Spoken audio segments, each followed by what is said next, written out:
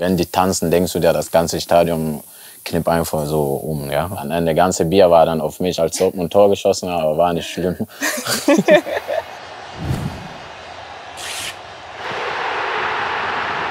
Hi, schön, dass ihr dabei seid bei unserer nächsten Fanpost-Ausgabe. Heute mit Yusufa Moukoko. Hi. Hi. Und die Umgebung hier kennst du, ne? Ja, sehr gut sogar. Wo hattest du dein Zimmer? Da hinten irgendwo? Ne? Ganz hinten, ja. Der Chef ist immer hinten. Wir sind nämlich im Nachwuchsleistungszentrum und hier hast du wie viele Jahre gelebt? 3 Jahre, ja. Ah, okay, das ist eine ganz schöne Menge. Heute geht es aber um euch da draußen. Wir beantworten nämlich die Fanfragen. Legen wir doch direkt los mit der ersten Videofrage. Ich bin mal gespannt. Ne? Hey Moukoko, ich wollte schon immer mal wissen, was dein Lieblingstrick ist. Mein Lieblingstrick ist überstarker Boom, also überstarke Torschießen, ja. Wie oft machst du den auch im Training? Ja, ich versuche schon so oft, also bis das so besser wird halt, ne? Ja. Wer macht denn die besten Tricks bei euch in der Mannschaft? Boah, die besten, also Julian Brandt und Rafa Guerrero, Marco Reus auch, ja. Okay. Ja. Mache ich mit der nächsten Frage weiter. Ja. Die spielt nämlich auch so ein bisschen auf euer Training ab. An welchem BVB-Abwehrspieler kommst du nicht so leicht vorbei im Training? Boah. Ja, alle Innenverteidiger sind gut, ne? Und die sind, sage ich mal, die haben mehr Erfahrung. Und es ist halt so schwer, so Zweikämpfe gegen den so zu gewinnen. Aber mit Tempo komme ich an jeden vorbei halt. Ja. Mit Tempo dann auch aufs Tor wäre nämlich jetzt meine Frage. Wie sieht es bei den Torhütern aus? Wie viele Bälle hält Greg so von dir beim Training? Ja, der hält schon viel, aber vielen gehen auch rein halt, ne? Ja. Kommt drauf an, ob ich so einen guten Tag habe, dann flattern nur noch da rein, aber sonst hält er auch viel.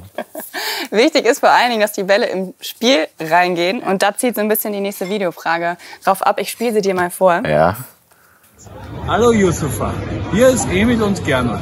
Wir wollten dich mal fragen, wie es war, das erste Mal vor der gelben Wand zu jubeln. Ja, gegen Gladbach war das, ne? Ja. Also war auf jeden Fall schön, zu Hause mal so getroffen zu haben. Und am Ende hat man so gesehen, wie die Zuschauer so abgegangen sind. War sehr gut. Also ich wünsche mir noch mehr Treffer zu Hause, anstatt so auswärts nur zu treffen, ja. Muki, wie oft hast du denn selbst schon auf der Südtribüne gestanden? Einmal war ich wirklich mitte drin, so mit Jens, der Fotografe. Das war Champions League-Spiel, ich weiß nicht mehr gegen wen. War auf jeden Fall krass, so zu sehen, wie die Leute da abgehen. Ne? Also das war auf jeden Fall richtig geil. Am Ende, das ganze Bier war dann auf mich, als Dortmund Tor geschossen hat, aber war nicht schlimm.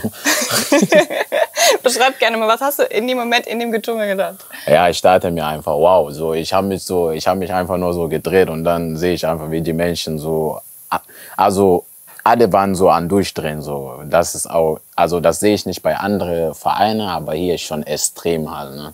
Das ist schon, wenn die tanzen, denkst du dir, das ganze Stadion knippt einfach so um. Ja? Das ist schon krass, also hier. Julia Brinkmann möchte wissen, wie ist es für dich, in so jungen Jahren schon so ein Talent zu sein und auch so bekannt zu sein in Dortmund und bei den Fans?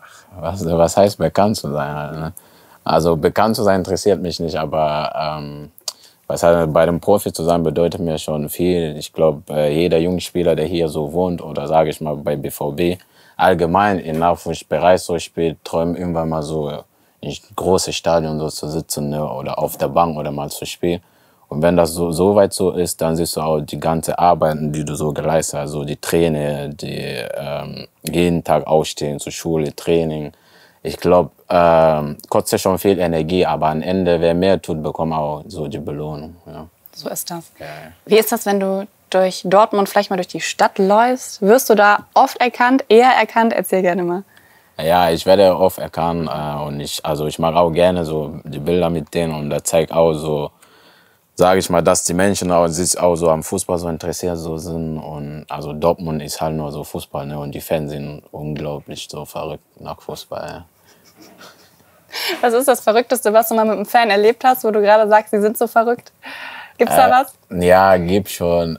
Ich war essen und dann so alle Tricks kenne ich schon und dann war so ein paar Fans und dann anstatt so zu fragen, können wir so Bild, weil ich mag das ja gerne und dann machen die deine Hände so und dann filmen die so. Dann habe ich gesehen, da dachte ich mir, moin. So. Da war richtig witzig, ja. Ja. Also für dich gar kein Problem, Nein, wenn du für mich angesprochen hast. Okay. Nein, nee. Ja. Lisa möchte von dir wissen, was ist denn mal dein größtes Ziel? Größtes Ziel. Oder hast du das schon erreicht? Nee. Also auf jeden Fall Deutscher Meister zu werden. So mein größtes Ziel mit Dortmund so in einem Jahr einfach das Triple so zu holen. Champions League, Deutscher Meister, DFB-Pokal. Und ja, am Ende am Borussia zu feiern. Ja. Das wäre schön, ne? Ja. Finde ich gut, die Ziele sollten auch immer hoch sein. Wären dann schon alle 3. Ja. Machen wir mit einer Videofrage weiter. Ja. Du bist Nationalspieler, zumindest noch in den U-Mannschaften. Hast Unglaubliches auch in den Jugendmannschaften und bei den Amas geleistet schon. Und bist jetzt halt, ja, für mich definitiv eine wichtige Säule in unserer Mannschaft, in unserer ersten Herrenmannschaft. Wie sehr hast du das bisher realisiert, wie dein Weg beim BVB gelaufen ist? Lieben Gruß.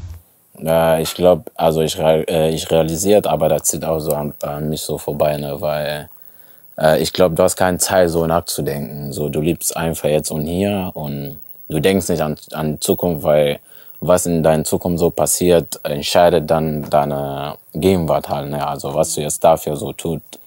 Und ja, ist halt so. Ja. Hast du denn trotzdem auch manchmal so Momente, dass du dann doch abends im Bett liegst und dir so denkst, boah, krass, wie schnell das alles ging und was ich jetzt schon so erreicht habe?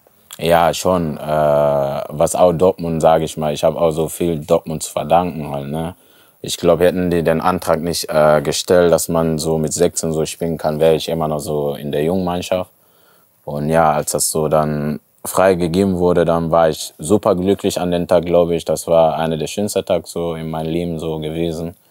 Und ja, am Ende bin ich bei dem Profi und ich bin auch so dankbar, aber ich habe auch nicht geschenkt bekommen, ne, sondern ich habe auch jeden Tag war ich so an Arbeiten. So, man muss einfach jeder Wochenende liefern. Und das habe ich auch in der Jugend so geschafft, bei dem Profi nicht so, aber wird schon kommen, ja. Mhm. Wir drücken dir natürlich die Daumen, dass du deine Ziele noch erreichst, das, was du dir vornimmst. Jetzt pünktlich, kurz vorm Ende, hat gerade noch die Küche unten angefangen zu kochen. Aber das kennst du ja, ne? Ja, von deinen Jahren hier. Ja, kein Problem, schmeckt immer gut, ja. Sehr gut. Muki, vielen lieben Dank, dass du die Zeit genommen hast. Und dann sehen wir uns hoffentlich in der nächsten Fanpost-Ausgabe wieder. Tschüss. Ciao, ciao.